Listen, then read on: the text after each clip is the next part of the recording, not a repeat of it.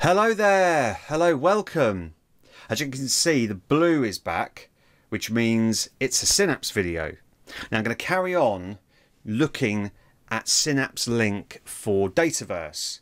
So I've got some videos in which I went through setting up Synapse Link and then how to read that data using Synapse serverless SQL pools.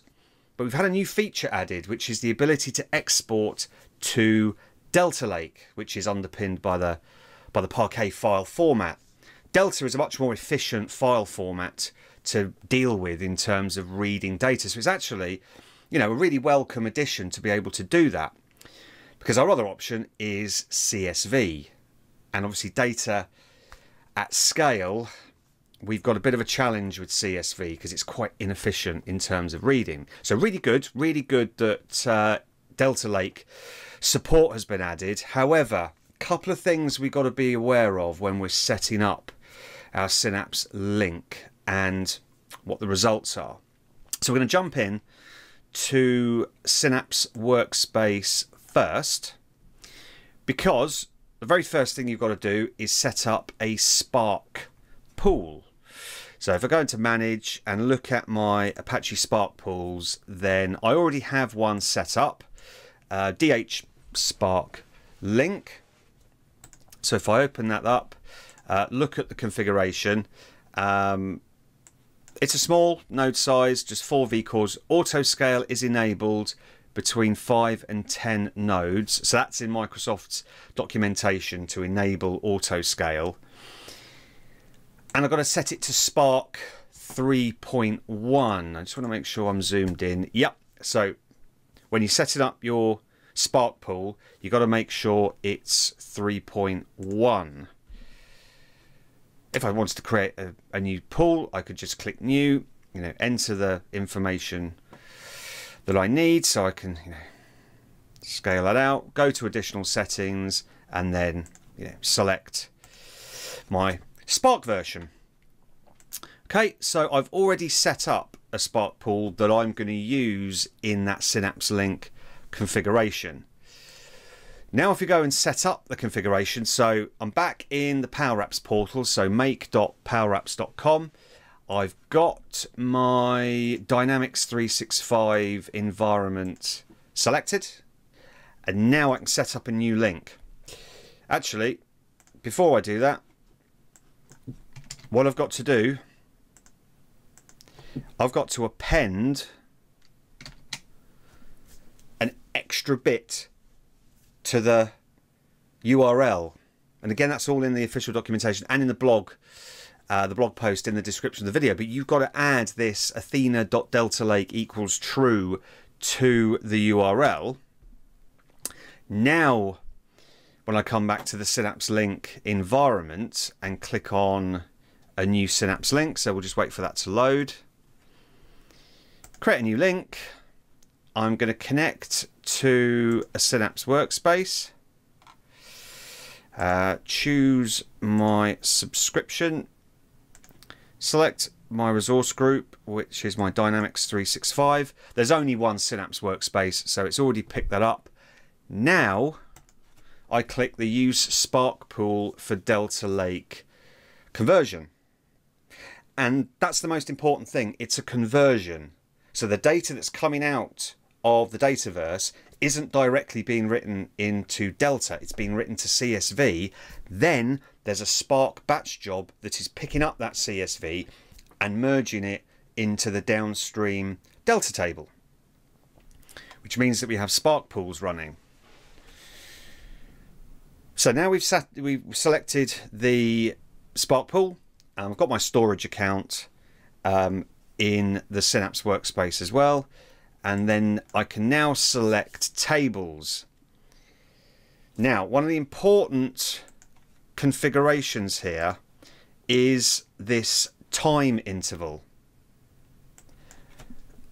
That dictates the schedule that the Spark pools in Synapse will fire themselves up, go and get the CSV data and process it downstream into Delta. So for example, if I leave it for the default 15 minutes, if data in my Dynamics environment is changing throughout the day, the Synapse Link will be near real time exporting that data to CSV, and then every 15 minutes the Spark job will start up, take that CSV and process it downstream.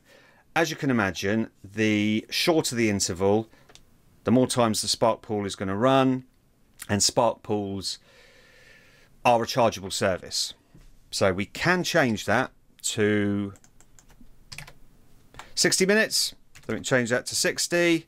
We can change it to 180. Whatever we need to do. You know, I'm just going to keep it to the default 15 for now. But it's an important consideration. If you want to increase the latency and, you know, essentially decrease the cost and the amount of times the Spark pools are running, increase that time interval. All of the table's options are set to append only, and basically what that means is that no data will be deleted from the destination. So without the Spark pool configuration, you could actually set up to append the data or not. And that means that if you delete any data in Dynamics and you don't have that append option on, then that data flows downstream as actually deleted from the record set, and you would have to then deal with that in your downstream ETL processes. Whereas this append only, it's got a nice flag to say whether the record has been deleted or not. I'm just going to pick one table, the contact table, my favourite table, and if I save that, then we're going to get a creating file system. So we're going to get all of the stuff in the top left in terms of statuses, and what it's doing is it's essentially based on your user account. It is now setting up the permissions between the Synapse Link and the storage account to stream the data out. So it won't be using your permissions to do the synchronization. It's setting up, you know, its own permissions to be able to do that. So we'll probably leave that for a few minutes. Jump cut back when these tables are finished. So now the table has finished its initial synchronization, which is just to CSV at this stage. So we can see that the sync status is active. We've got a row count of 10. Now if we jump into the Synapse workspace and just have a little look at the storage account, so if we go in here, then what we'll do is we can browse down into the container, and we've got, let me just refresh. So there we go, we've got some couple of folders now coming through. If I dive into the first one, you can see that we've got like the table name, so contact. We go into contact, you can see that we've got a CSV, right? So it's, as I said, it doesn't immediately go into Delta, exports it to CSV first. And if we go into this folder, then don't see anything there. So essentially, you know, we've got some CSV data that's been exported from the Dataverse.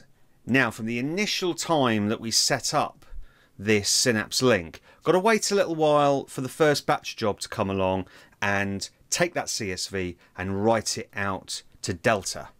So now we're back in Synapse. If we have a look at the monitoring tab and have a look at that Apache Spark applications activities log, it's going to show us the batch processing that's happened. So we can filter and say, look, I'm going to add a filter on the pool and just get the Spark pool that I created for this. I've already got one Spark application running anyway, but what that's done is that's taken the CSV and it's processed it into Delta. So if we have a little look at the storage, so let's have a look at data, go into the container, we've now got a Delta Lake folder, and actually the original folder that the CSV was in is gone. It's been tidied up. So it doesn't actually keep that CSV data. That CSV data is just transient while it's processing it downstream into Delta. But if we go into Delta, into the Delta Lake, we can see the folders. So we can see, you know, contact underscore partitions. I'll talk about that in a minute. And then all of those kind of metadata tables that get exported as part of Synapse Link.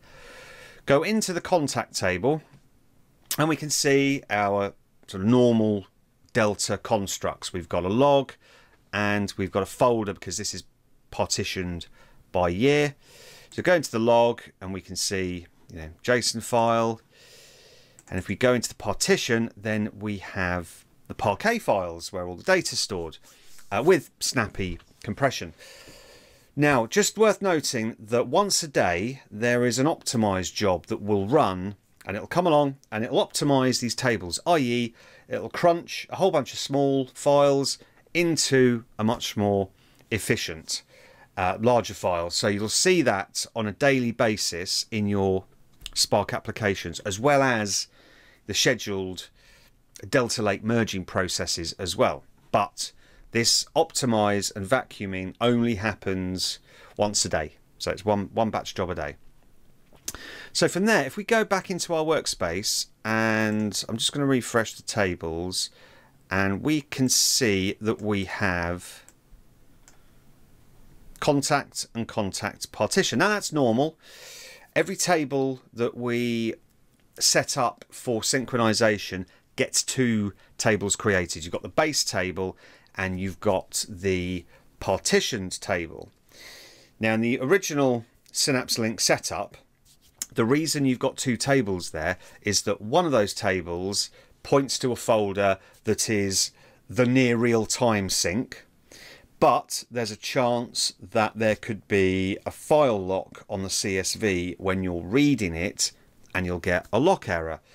The partitioned table is the table that is updated on a less frequent basis, points to a, you know, a different folder in the data lake, less chance of a locking conflict, less chance of a problem.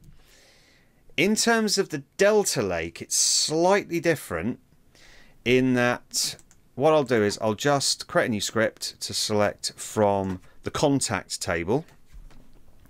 And what I'll do is, let me just get rid of this big, long Dataverse database. Get rid of the properties.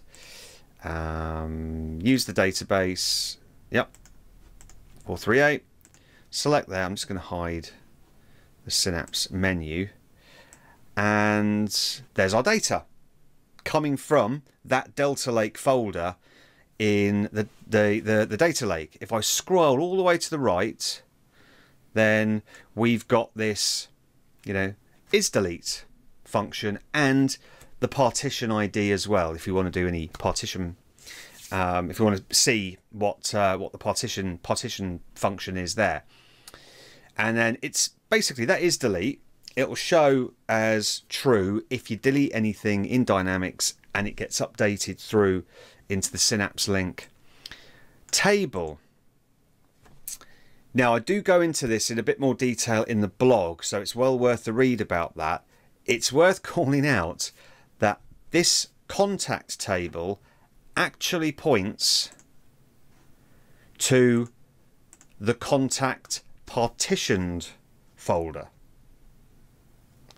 Whereas, if I try and query that contact partitioned table, I'm going to get an error. Doesn't actually exist. So I'm going to just triple check that. Select, you know, click run. Invalid object name. It creates the table called contact partitioned, but it doesn't actually point anywhere. So it's just worth calling out that you don't need that contact partition table if you're using the Synapse Link for Dataverse with the Delta Lake, because the contact table in effect is that underlying Delta data. So there we go. It doesn't export directly to Delta. It first exports it in near real time into CSV, and then it'll spin up a Spark pool that you've specified in your Synapse Link setup, and it will then do the merge process based on that. And you can control that. As I said, let's just go back. You can control that with that option to, let me just click advanced, that time interval. Okay, so you can control that. Now, what you can't do is, you can't do an initial setup, go back to it and change that time interval. Unfortunately, that is set when you do this. So if you need to change the time interval, you'll have to come out of here and unlink and then relink and change the time interval. So that's really important in terms of that Spark pool up and running. So if this has been useful, please like, feel free to comment and subscribe if you haven't already.